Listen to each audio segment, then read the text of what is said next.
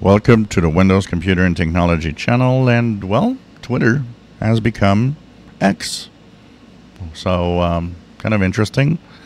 Would that change anything to what the Twitter brand is all about? Is it to try to make everybody forget what Twitter and the disaster that is happening with Elon Musk and Twitter? But now, if you see this, it is Twitter. This new name, new brand, basically.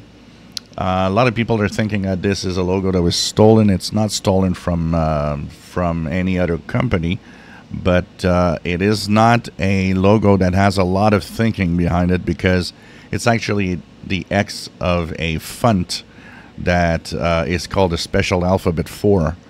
And I have an example here, which we can see.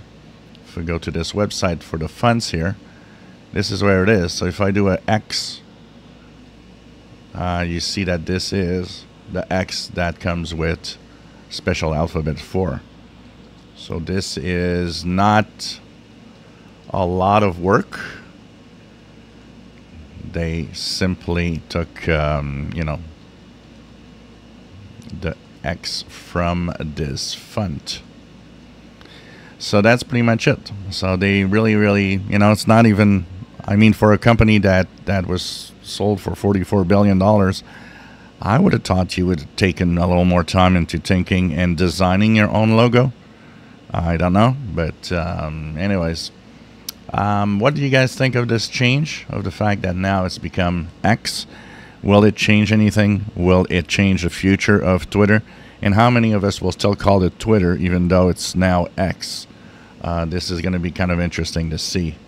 As the rebranding is now coming up on the Twitter feed, which is kind of interesting. I don't know. I find it odd that you change such a well-known brand. I think they should have kept Twitter.